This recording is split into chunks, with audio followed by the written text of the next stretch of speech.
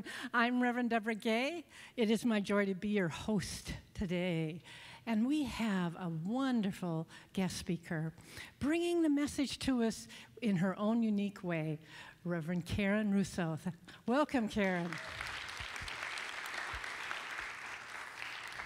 This summer has been very fun to get sort of a potpourri of different Science of Mind speakers and hear perhaps the same kind of message, but delivered in your unique personality. So thank you. And I'll tell you more about Karen a little bit later in the service. But if you are new, I just want to let you know, take a look at these blue bags out in the lobby. It has a lot of information in it to learn more about who we are. And as you learn more about us, if you want to connect with us, in it is a connection card. And one of the things you do is just write down your email address, and then we send you in the week a spiritual practice from our senior minister, Reverend Kathy Ann. And that way, we can do something together, even when we're not physically connected, to connect as a community, to reunite in the one life, and be community wherever we are. These tools of technology bring us so many different pathways to reconnect even when we're in our busy summer lives. And so one of those ways is if you have a smartphone with you and you want to take a picture of anything that's happening up here and post it on your Facebook page and simply say, you know, there is a lot of good happening here at CSL. Come share it with me. That's the way we invite others to take a look at what is the Center for Spiritual Living and the fun that you have and the good that's evolving in your life. We share that with each other. And we do have rituals here at CSL, right? Sometimes it said Science of Mind doesn't have rituals. Well, we do. We have the birthday ritual where we honor everyone once a year. So if you had a birthday last week or this week, stand. We'd love to give you a gift.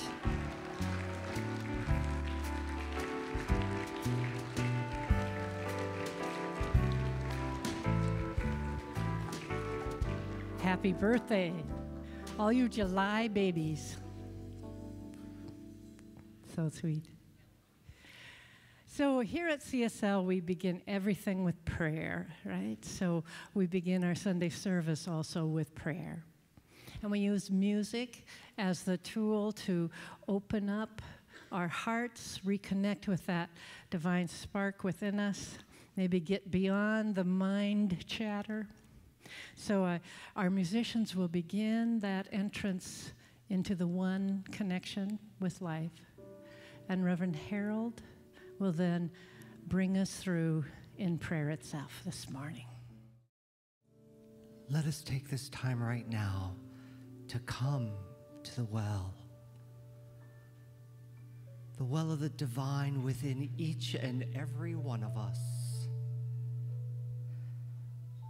For even in the hum of the speakers, there is a call for us to go deeper. Take that breath and to remember who we truly are.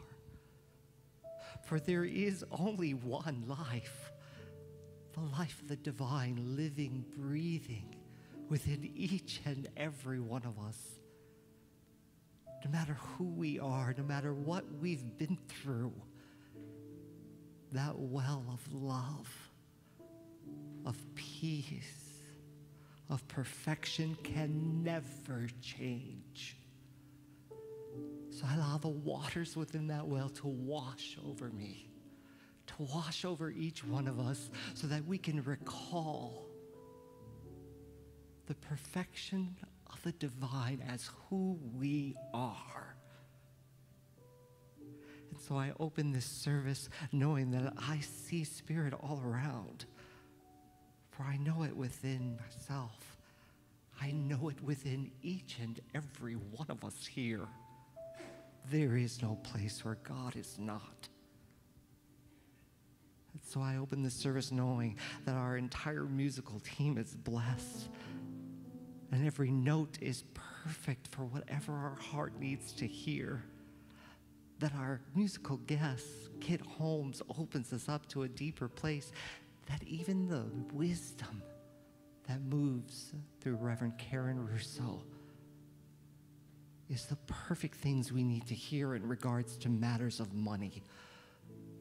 For if God is omnipresent, God is within everything. And so I invite you to just say along with me, to open this time within your own very heart of hearts. Yes, yes, yes. Spirit is everywhere, within, around, through me, and everyone. And so it is. So now, let me tell you just a little bit about Reverend Karen. So Reverend Karen is the spiritual leader of a global group which she calls Money Keys, the Money Keys community. She's written a book which is called The Money Keys. It's Unlocking Peace, Freedom, and Real Financial Power. So Karen has an MBA from Columbia University, and she's accomplished a lot in the secular world. She's a corporate trainer and a salesperson, as well as being an ordained CSL minister. Now, there are many of us who have come to ministry midlife, after a career of accomplishment in the secular world, and finding that there is something calling us forward into ministry, adding the spiritual understanding to all of our accomplishments and achievements in the secular world. And Reverend Karen is an example of that she is weaving together these insights from the various parts of our worlds to open up new pathways, new doorways, new ways into understanding how to revitalize and bring abundance into every aspect of our life. So in this 25 years of work in both secular and the spiritual realm, she's developed a passion for the power of spiritual money mastery. And that's what she's going to share with us today. And so let us open our hearts today and give her a warm CSL welcome, Reverend Karen.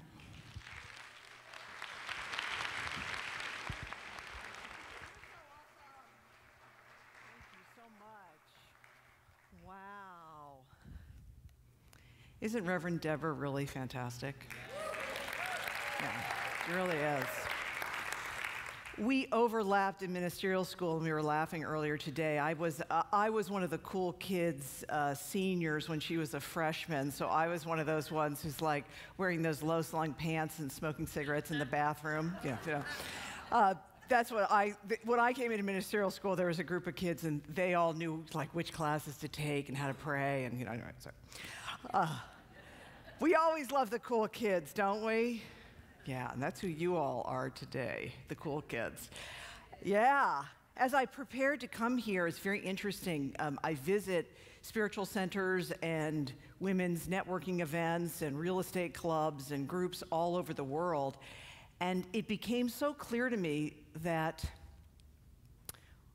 the conversation, what's the money for, sometimes it takes on these odd little shadows where it can be like a spiritual conversation about money can be a little bit shamey. If you've done your spiritual work and you are using the law of attraction appropriately, then this should not be an area of problem. You know, it's just like a slight little bit of shamey. And then sometimes there can be a little bit of like, oh my, a little bit of, we should not have to talk about this in a spiritual center. It's inappropriate somehow to be crass and bring money topics in. So sometimes we have a little bit of that. And what I caught as I really opened my heart and mind to you this day is that we're kind of well beyond that level of conversation here, and that it felt to me like you all want to have a courageous conversation about including money stuff as part of your spiritual evolution. Is that true? Yes. That's what I thought. So that's why you're the cool kids. I'm sure your behavior in the bathroom is high level. Yeah. Here. And I also want to recognize that I had a little Facebook conversation with Dr. Kathy Ann. I said to her, you know, what's your energy around prosperity in your community? And she said, I really want to have people connect that our financial flows connect to our creativity. Yeah. And that's a great way to say, you know, it's not about the money, it's what's the money for, which is a courageous conversation in a world where we get a lot of messages that there's lack. So if you look at media and government and politics and conversation, this is what you get.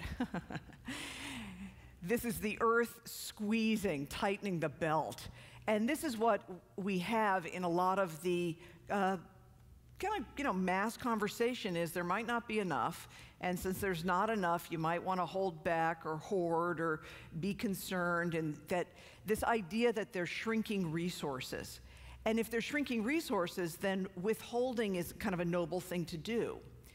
But what I want to say is, this is an image. Tightening the belt, it comes from the idea that when you're actually hungry, if you tighten a piece of string or rope or belt around your waist, you won't be so hungry. Which is a very vivid image that is not really relevant for first world people like us who've got clean water and a safe place to sleep. And really, you know, our concerns are not survival concerns. And so it's on us to say, let's take our conversation up a level so that we're not wasting our energy worrying about survival when really we could be using our energy for greater and greater. Yes? Yeah. We're going to take a look at what is money. And you're going to have a fresh perspective about the idea of money itself, which helps you be more empowered. And then we're going to say, who are you? How do you become your own, what I would call mental equivalent, to use a science of mind term, become your own mental equivalent around money? And then what's the God idea? How do we really understand the distinction between source and channel? And I want to give a lot of love to the folks that are live streaming, love streaming with us. This is a message that's a message for the here and now and for everyone that we're touching. Glad that we can participate. Let's talk about money. So we've got some symbols of supply up there. Do you see those? And we're going to have an experience that what money is or isn't is based on how we think about it. So I'm going to invite you into an experiential activity. It's completely optional whether you play in, but I think you'll have some fun with it. Are you good for that? Yeah. Please put your hands, your paws, on something that represents your money life right now. So grab your wallet or your purse. Sir, that's your wallet, not your neighbor's. I've got my Mileage Plus Visa United card that every time I swipe it, I get miles for other purchases. That represents my travel-y money life. So you've got your something that represents your financial life. And I'd like you to just anchor into it factually. It's good to be connected to facts. So the reason you're holding it is I want you to be present to facts. And if you like, you can half close an eye, bring your attention towards yourself, and call to your mind and your heart and your energy your current financial situation. So it could be the monies that flow in from job or investments or family. It could be the obligations or debts liabilities that you owe, portfolio, divorce, business growth, expansion, whatever's happening. And anchored in the facts of your money life, let yourself do this, 2 rounds of reflection. The first round, we're going to compare our money situation to someone you think is financially better off than you. Coworker, someone in the news, neighbor. Let yourself do it. Compare your financials to someone you think is better. And no right or wrong answer, what thoughts or feelings emerge? And if you feel free to, you can call them out. Both. Other thoughts or feelings as you compare to someone better. Thank you. Admiration. Envy. Unequal. Joy. Focus. Example. Possibility. Freedom. Gratitude. Smart. All right, well, thank you for that. That was round one, so you can shake that off. Okay, and now you're still holding on to your financial situation. It probably hasn't changed, although if you're in some kind of day trading thing where it's gone up a lot, please see me after. I would like to know about that. So you've got your financial situation, and this round of reflection, let yourself do it. Compare to someone you think is financially worse off than you.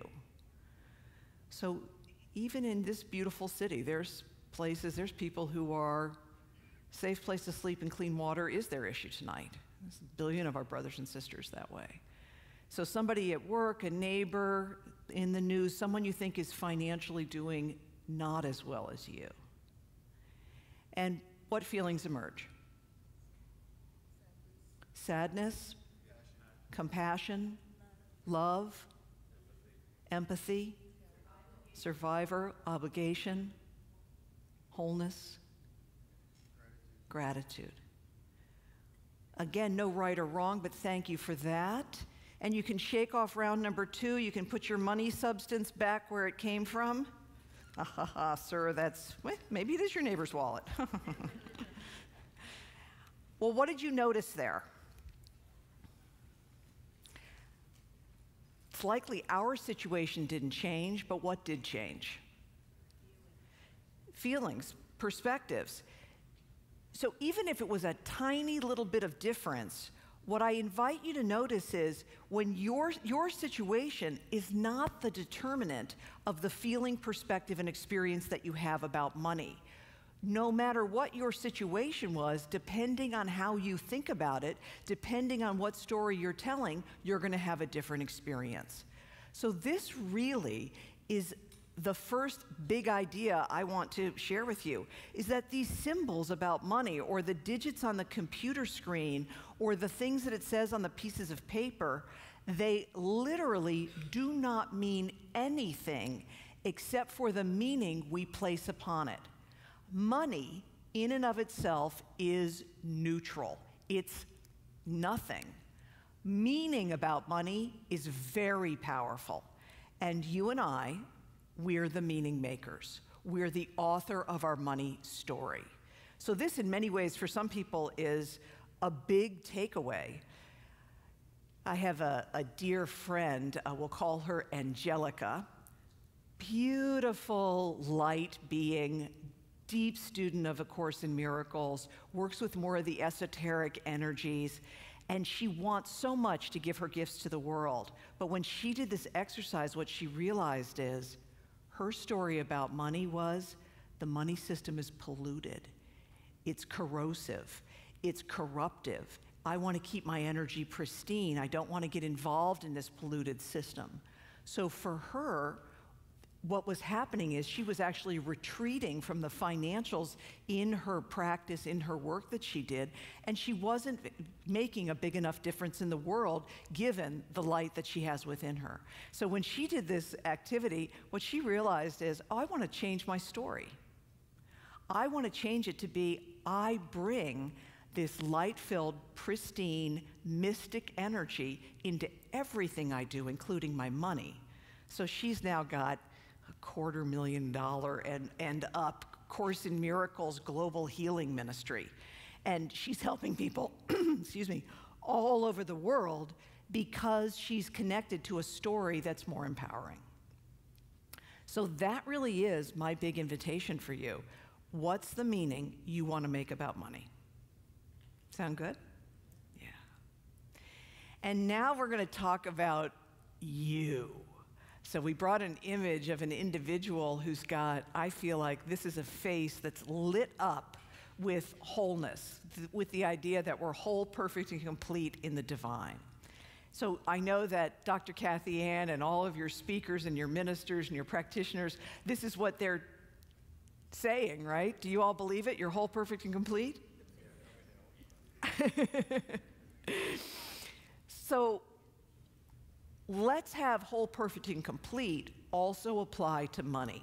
And here's a way that you can become your own mental equivalent.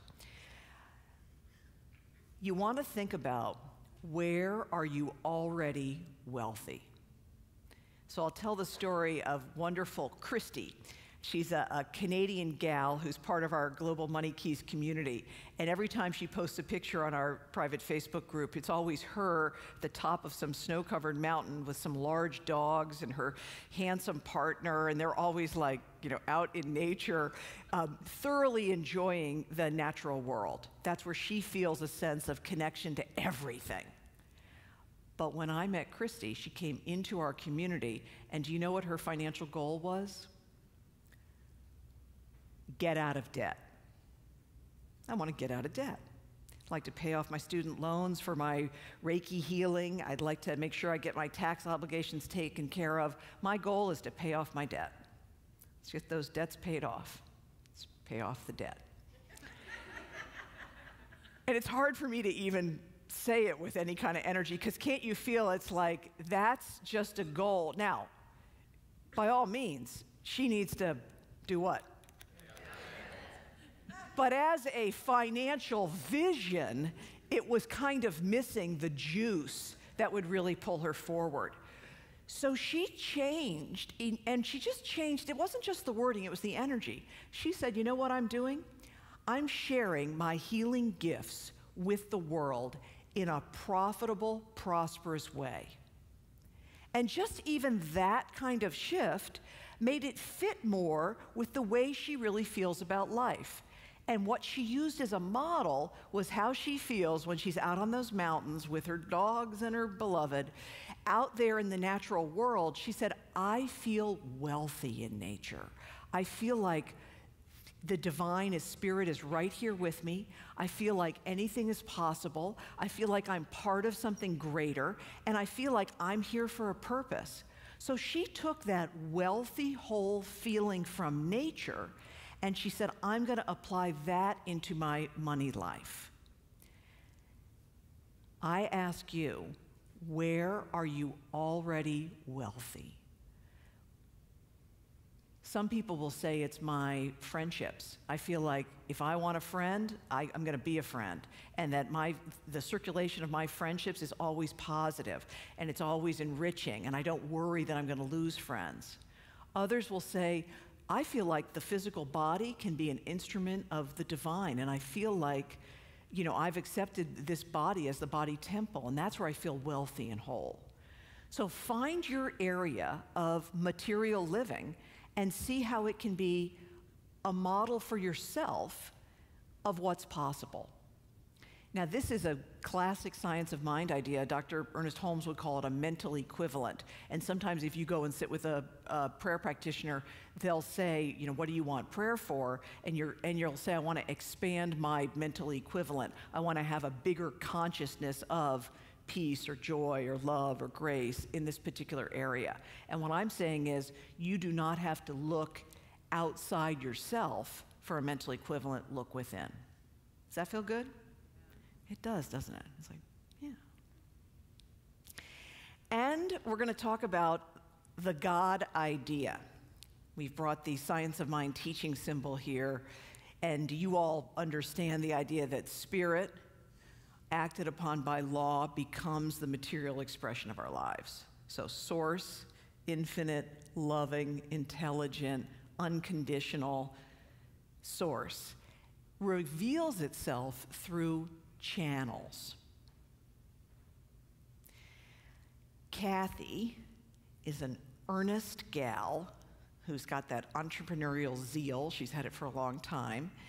And when I met her, her business was, she was very excited about being kind of a smart promotional marketing person. And the products she was creating were these little plastic leave-behinds. They're tchotchkes, little either pens or globes or little things for the mortgage industry. So she was the person who would supply thousands and thousands of little plastic things for ABC Mortgage when ABC Mortgage went to a big consumer show. So those of you who are business coaches right now, you would probably not recommend plastic promotional products for the mortgage industry as like today's business, right? So, because plastic promotional products are on their way out because of environmental concerns, and the mortgage business is a business that's more in retracting from leave-behind type marketing.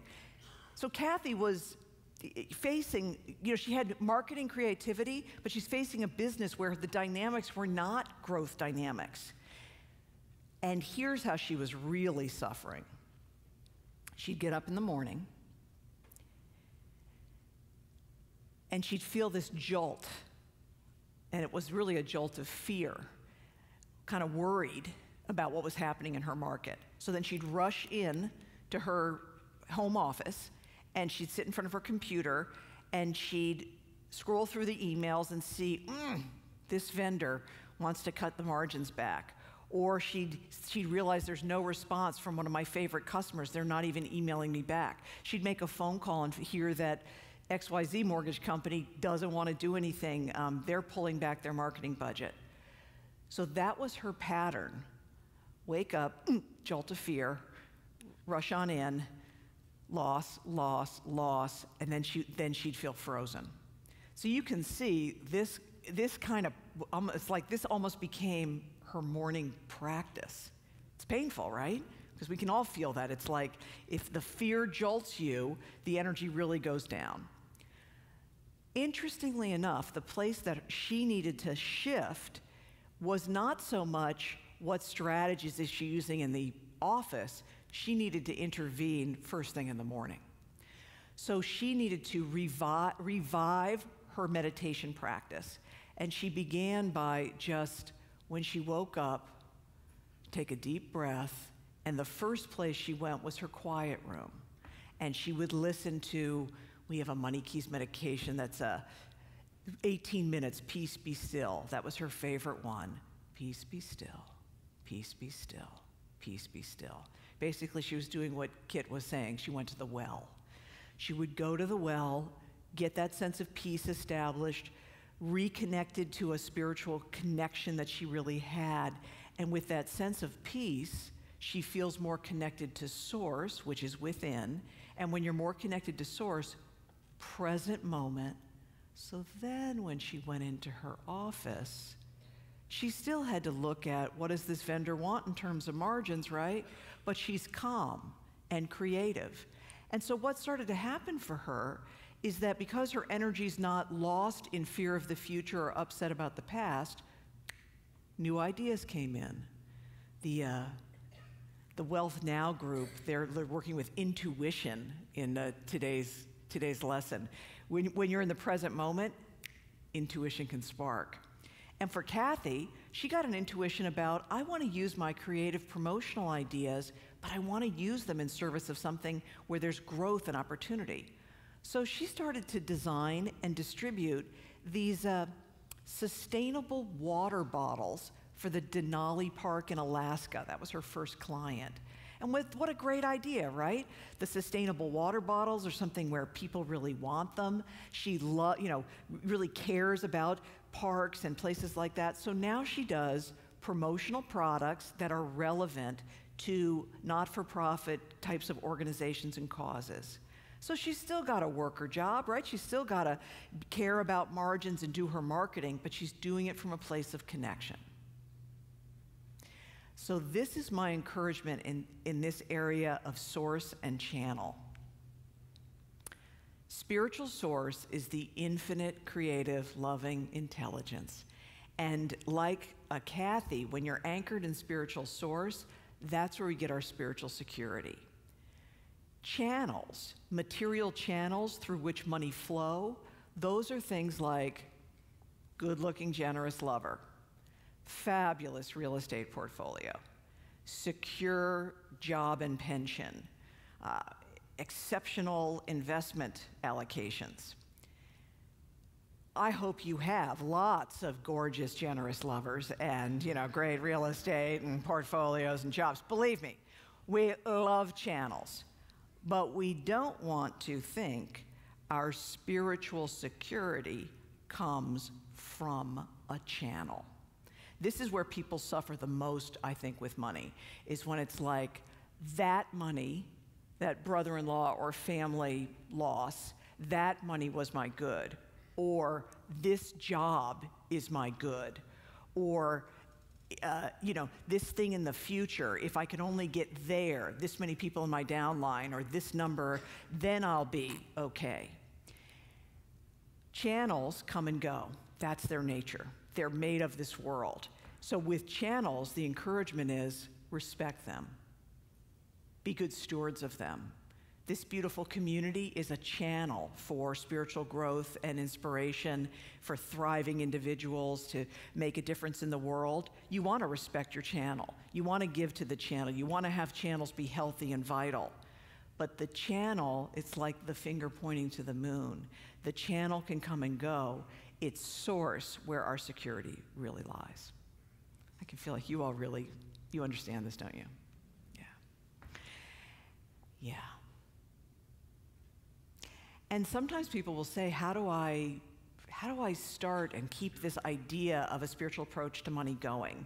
So we're going to show a tool called the Money Map. And the Money Map is a framework for understanding that our wealth happens through us, not to us. For those that come to the workshop this afternoon, we're going to be working with your Money Map. And if you can't make it to the workshop, by all means, come give us your name and email. We'll get you this stuff digitally.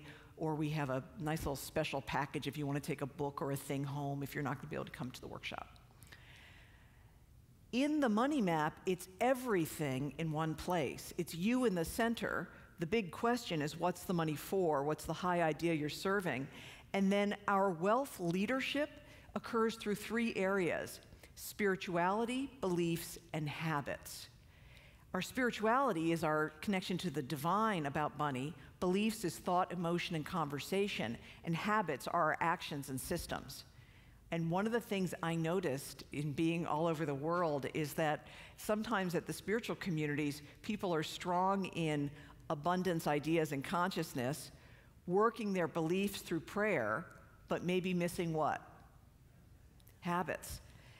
Or being light on the habits. And sometimes, I don't know, maybe it's just me, but 2004, 2005, before this message came out through me, is I was going to all these like millionaire mind type conferences where everybody was like high-fiving and woo, and we're all gonna like be real estate investors and do a little foreign exchange trading. I'm gonna have a couple of multi-level marketing businesses, all by Wednesday. And maybe it was it just me? Maybe it was so. Oh, did anybody else go to all right, so. And what I noticed there is awesome habits and strategies. Lots of great tactics and approaches, and good mindset stuff, good belief stuff. You want to have a consciousness of a both and rather than either or. But what do you think was missing? Yeah, so missing for me was like, how does this connect with the idea that there's no big or little in God? That we only have the present moment. It's like I needed to have all three together, and that's really where the Money Keys practice is a cohesive practice around wealth and money. And I'll tell you a story about using a process like the Money Map. It helps you to know sometimes where do you start, where do you keep going, because probably you're all working all things all the time. But we had a gentleman, Tim. He had started an internet cafe in a southwestern city and had done personal guarantees on some of the loans and the lease equipments. And Tim's like, creative guy, very much into social media and marketing and all of this. And when the economy shifted in that town and that cafe closed, he ended up having a personal bankruptcy and wanted to come out of it and create his next incubator, marketing, visionary, coaching type of thing. And he was ready to do that, but when he looked at the Money Map, he realized, oh, Papa needs cash flow. I have been ignoring the habits area. I've been ignoring circulation, and rather than launch poor, what he immediately saw is, I want to use the law of circulation to really get into giving and receiving, get my habits in gear. I'll have a better foundation. So he went out and got a part-time gig to get him some stability before he launched his next venture.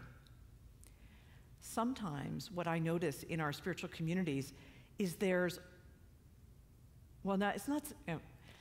sometimes I just notice that, so much where it is, but that we could all have even more respect and appreciation for the fact that it's not really an all or nothing that really works for people. So I know people who have wonderful gifts or talents or art, like things that you want to bring forward. But if you put all this pressure on that thing to try to have it be a six-figure thing by the end of the quarter, it feels like all this unnecessary pressure. And to me, what I've noticed is the people who really have a very healthy and vital approach to their money are often having multi-channels and welcoming and blessing them all. All right. So it's nice to have a map or a framework for all three areas. We've given you some good stuff. Money is neutral. It really doesn't mean anything except for the meaning you put on it. You and I, we are already wealthy. Let's use ourselves as a benchmark or a best practice. And God is our source. And when we know that, there's a sense of spiritual security that can really serve us no matter what happens with the channels. And what I want to say is this kind of approach is very powerful for us as individuals. So I've been really, in many ways, talking about you and your money, very individually focused. And that's important. This is, in many ways, like as people spiritually mature and you become even more of a thriving individual, there's no limit to how excellent you can evolve yourself into an even more effective, what I would call wealth leader, spiritual wealth leader. And so we're going to say an affirmation together, if you choose, that I think is almost the ultimate form of money as an act of self-love. So you'll see this is an affirmation that one of the gentlemen in one of our early groups created, and people just seem to love it. So shall we say this together? Together. I love and respect myself enough to live a financially prosperous and responsible life. Yeah, and so it is. It feels good, doesn't it, to have this be, this is my self-love and my self-respect. And there's no good that's just good for us as individuals. And this is why, it's so precious that our teaching says, I can't lift myself without lifting another, because we're all connected. And so I'm going to say a little bit of a wonderful Ernest Holmes quote that's from this thing called You. Some of you will recognize this. He says something like, "You rob no person when you discover your own good. You harm no one by being happy. You steal from no one by being prosperous. You limit no person's prosperity when you step into the kingdom of your good and possess it today." Really, as we look at the world lifted up, in some ways, it's not a do it first and then the world will be lifted up. As we release our fear and our overwhelm and our upset about anything, especially money, we are better poised to be of maximum service to the world. And especially for those of us who, for goodness sake, the level of privilege and opportunity and well-being that we have is profound. And it's not for us to feel, I'm not saying for us to feel guilty, it's like when your heart is so full with thankfulness, then you stop wasting even a moment of your precious time and energy worrying about yourself. And what I find is then I'm stepping into how can I be of greatest service to all. And that's really who and what we are in God. So let us take this into our Science of Mind treatment. We'll take this into prayer. So if you're comfortable with that, go ahead and take a deep breath. Release it.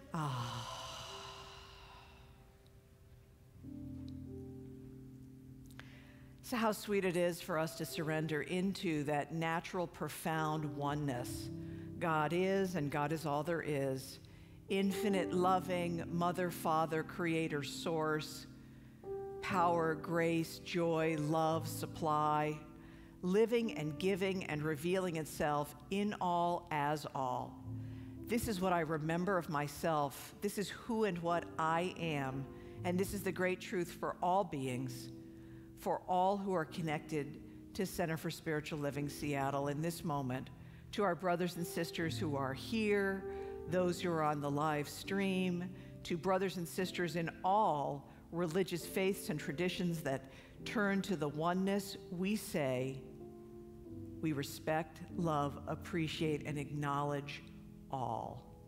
And in this illumination of the divine, I'm so honored to speak a word this day, and what I accept and claim is that a deeper experience of prosperity, wholeness, wealth, right action, wisdom, grace, truth, freedom, happening now as each one. And so I just affirm that every individual is walking in the divine now, including every aspect of money and circulation and work and contribution, blessed and a blessing to the world. And I'm grateful for this. I know that this prayer is acted upon by law, that it's manifest with ease and grace, and we just let it be. We release the word, trust the law, know that what is spoken is so, and together we say, and so it is.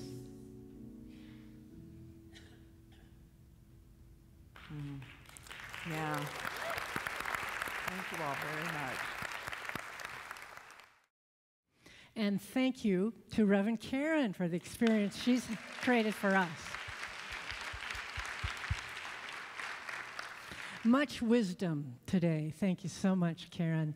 And Karen will be in our conversation corner, which is right through the double doors on my right.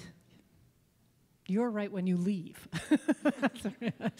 So feel free to go and say hi to Karen, look at her book, her products. If you would like to spend time with her this afternoon, you can register right there or go to the registration desk. Her workshop begins at 1:30. So you'll have time to go grab lunch, and the food truck is here. So you'll be able to eat lunch. And when you go out in the lobby, you're going to notice that there's a lot of artists around carrying their work in, because we're getting ready to hang the artwork for the new show that will happen this Friday along with the talent show. So this is our community, our artists, our singers, and I don't know are there singers and at the teleshow? There's always and. So the mystery to be unfolded next Friday. So join us this coming Friday for a fun time together as community. And also happening this afternoon is our own powerful duo in the Wealth Now series, Reverend Sharon and May McCarthy. So as you know, these are two sisters, and they're very powerful in terms of manifesting a wealthy, healthy life. And today they're talking about intuition. So using the tool of intuition to guide you. And finally, this is our last Sunday for Brown Bear car wash tickets, which our teenagers are selling in order to earn their scholarships to CBEC summer camp.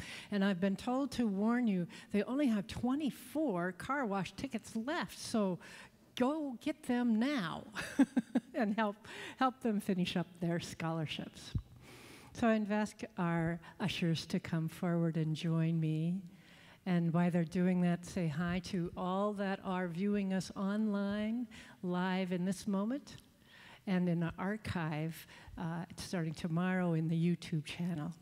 So as we know, we are always available to you whenever you need to be renewed in that knowing of your perfect life, your perfect self. So I ask you to hold your love offering in your hand and hold your hand to your heart as we join in together as community, renewing our experience, renewing our knowing of the divine that is co-creating and partnering with us in every moment. And as we know that deeply, we renew our sense that each life, including our life, has a full, rich potential to pull through us in such unique and creative and wondrous ways. The life that is ours to live. Your own unique package of skills and talents and ways of being is being called forth by the world, that you may experience your life in the very best way. And so we come together in spiritual community to know this truth for each other, to grow and to learn and evolve together, to witness that growth and expansion in each other, to create a community of spiritual, evolving people, to lift this community, to lift our city, to lift our world itself, to be together in this goodness that is life. And so I'm so deeply grateful for each one of you that make up this community. And I ask you to reaffirm with me the power of what we are creating here now by saying together, and so it is.